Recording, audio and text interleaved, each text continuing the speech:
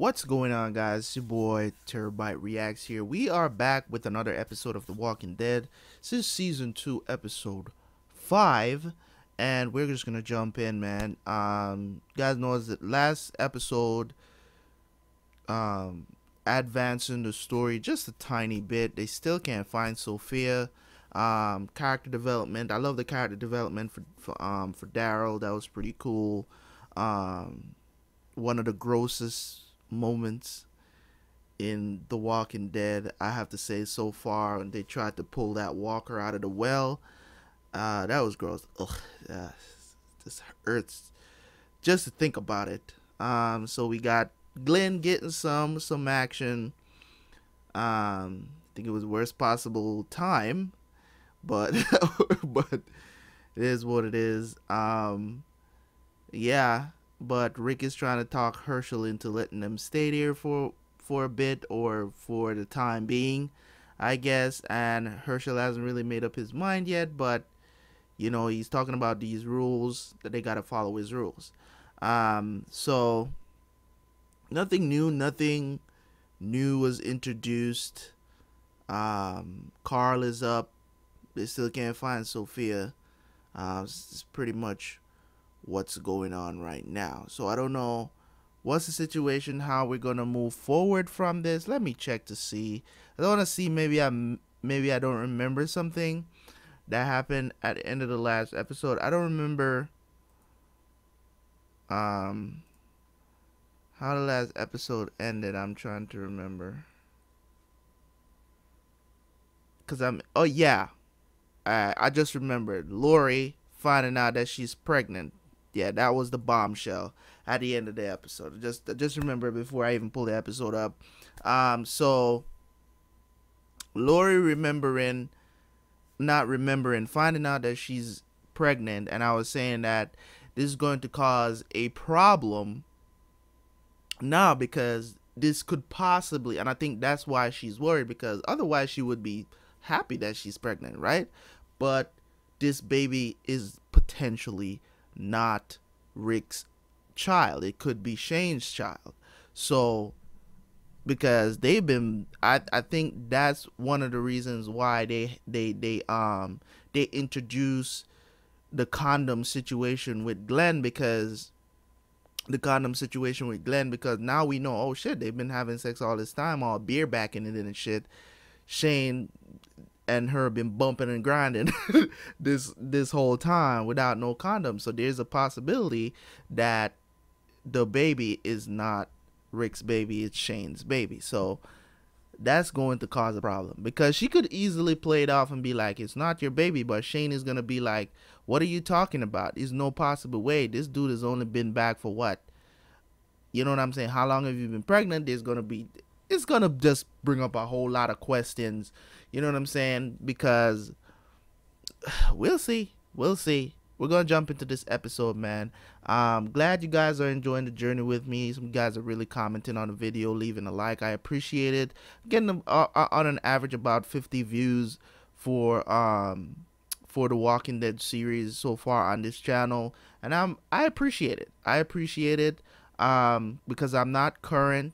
And I also noticed that a lot of people that are watching Walking Dead on this channel, they don't like the fact that I do full reactions. This is the one person that complained, but I'm feeling like a lot more people that watch The Walking Dead, they don't want full reactions. So I'm not complaining per se. It's just that I understand.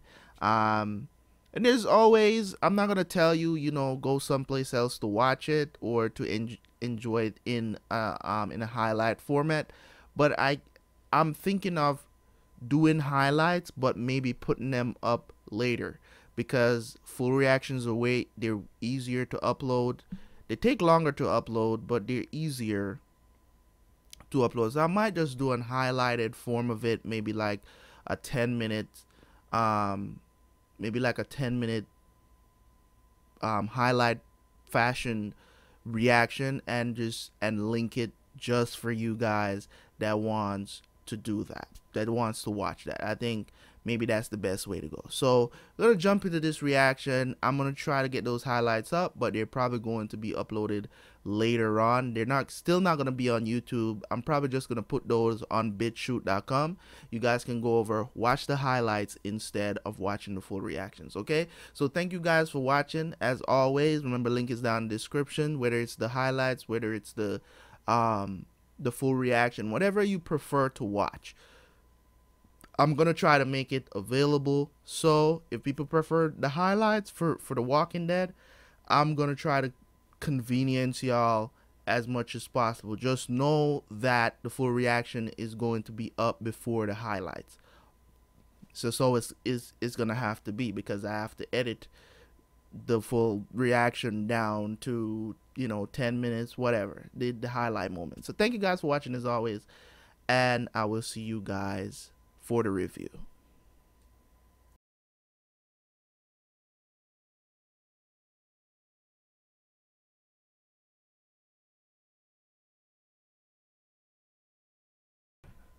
All right, so we are back with the review of episode 5. It is, yes, episode 5 of the season 2 of The Walking Dead. And man, that was an episode. Great episode. Great acting, great character development, everything. Story moving forward a bit. I'm really disappointed in Shane's character right now. I mean, you know, really disappointed in his character. I don't know where he's heading or what. I understand that he's supposed to be that hentai hero in the series. I understand that, but the way how he thinks is just so weird for a person in survival. It's like he doesn't care about anybody else other than Lori and Carl. When he was with a group this whole time, maybe he is salty because Rick came in and Rick kind of took charge, and he was the leader before. So maybe he's salty because of that. I don't know, but his way of thinking is, I don't think it was like that when we were just introduced to him. I think, as I said, I think he's jealous of the fact that Rick came in, took what was belonged to him in the first place, and basically he took over the group. So the whole thing when they were talking about at the beginning of the episode, when they were saying that, you know, they basically saying that Lori is like the first lady of the group, you know, she kind of speaks for them. So if you're implying that Lori is the first lady, you're implying that that Rick is the leader, he's the president. So if you're implying that, you know what I'm saying, like, it doesn't take a rocket science to figure out that he has taken charge of the group, and it's a natural ability. As a leader, you naturally end up in that position where people, because you know how to make decisions, you think on your feet, you don't leave people behind. People tend to follow people who are like that more than anything else. So it's not a surprise to me that Rick became the man, you know what I'm saying, that people look to in the group. Remember, the two most rebellious people were trying to leave, which is Andrea and Shane. So it's just kind of weird to me how he's acting. Like, I don't get his calculations. That's why I'm saying maybe he's just jealous. Maybe he's just he loves Lori so much and can't have Lori, because Lori is like, bitch, my husband is back, what do you want me to do? You know what I mean? So, and now she has a dilemma with her being pregnant and don't know what to do, if she should reveal that information. So there's that too. They still can't find Sophia. So when it comes on to Daryl character really grew. In my opinion, it really grew, because I don't know if he's actually thinking, you know, about the things that he was hallucinating about. Because when you're in extreme pain, you can hallucinate. It's not because of drugs. It's not always because of drugs. When you like losing a lot of blood, when enough oxygen is not going to your brain, stuff like hallucination will happen. It doesn't have to be you're on drugs to hallucinate. So it's weird in a sense that, I mean, he's such a great character right now in the series, starting to become one of my favorite characters, if not the favorite character on the show right now, which is Daryl. So because he's really the only one. I don't want to say he's the only one that's pushing the rescue, but he's really the only one that's kind of like going all out. He's always by himself, checking for Sophia. He's the only one that has made progress on finding Sophia. So, and he's never afraid. You get what I'm saying? He's never afraid. He had a bit of a dilemma with the hallucinations of his brother. Brother was trying to trick him into thinking, hey, man, why you let them bossing you around, Rick and Shane or whatever the situation is. So, and he was talking the truth back to his brother. He's like, dude, we came back for you and you weren't there. So what do you want us to do? Like, and that's the truth of me. Like, he left. Like, and he didn't even go back to where they were. So if you left, if you cut your own arm off, why not go back to camp? You get what I'm saying? So everybody can have it out, whatever the situation is. You know, but you know, he's racist, so you know, he's talking about niggers and all of this other stuff, and that's just, I don't need him in the show. Let's put it like that. I don't need him in the show. The two people that did the that talked about, you know, use the bigoted terms, you know what I'm saying, those words that we don't like, that I don't like to hear them, period, whether it's coming from a white guy, black guy, whatever the situation is. I don't like to hear black people call people crackheads. Well, crackheads, crackers, right? And I don't like to hear I don't like to hear white people call black people niggers, especially, you know, in this climate that we're living in today. It's just not necessary. Like, I will say niggas, but that's a general term. It's not offensive to anyone. If somebody says they don't want to be called a nigga and they're black, I don't take offense of it. I just don't do it. You get what I'm saying? I just don't do it. Like, if they ask me to, you get what I mean? But I take offense to the word if a white person calls me a nigger, with the R-E-R at the end.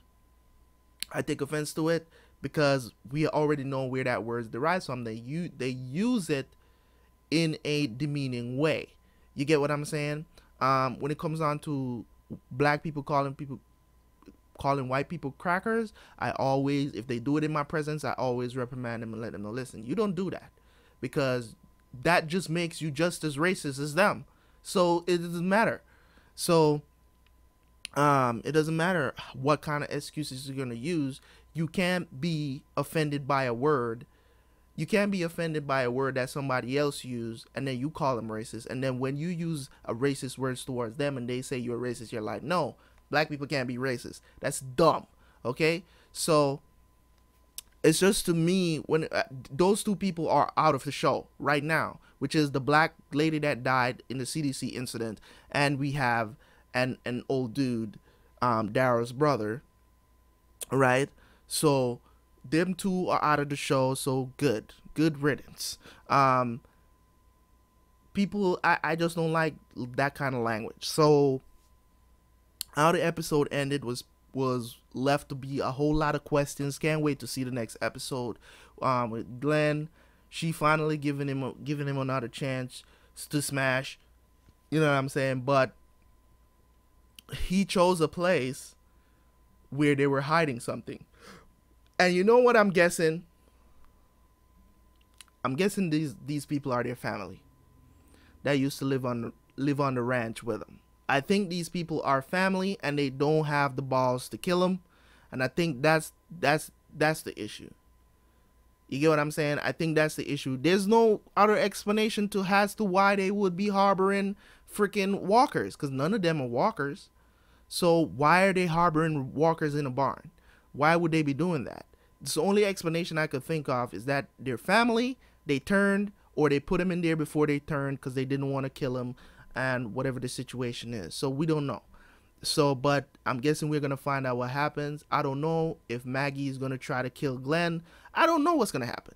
So at this point, I don't want to speculate anything. I just want to see it happen, see what they're up to, what is going to be her reaction to this and solution to this. Is she going to ask Glenn not to say anything? Is she going to explain, hey, these are our family, we couldn't kill them, they're our family, whatever the situation is?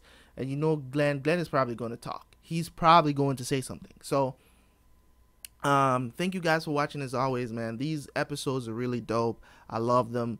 And you know, as we go forward and doing things, man, I just want you guys to keep supporting these videos. I've said before in my intro, about averaging around 50, you know, views on these, and I'm gonna keep doing them. I'm gonna keep doing them as long as you guys keep liking, keep commenting. I will keep doing them. If you guys stop doing those things and you know you're just clicking on it to watch me watch the series, like, I'm not gonna do that. I need these videos to get enough interaction so that other people can come in and enjoy the series with me. Also, as I said, for you guys, I'm not doing this stuff, you know what I'm saying, I take a lot of time out of my time to do these videos so we can enjoy them together, and that's what I want them to do. I want other people to come in and enjoy it with me together, because it's not about, you know what I'm saying, it's not about the views, because I'm not crazy about views, but I'm telling you guys what's happening, because if I'm uploading them, that's time that I have to spend doing that too.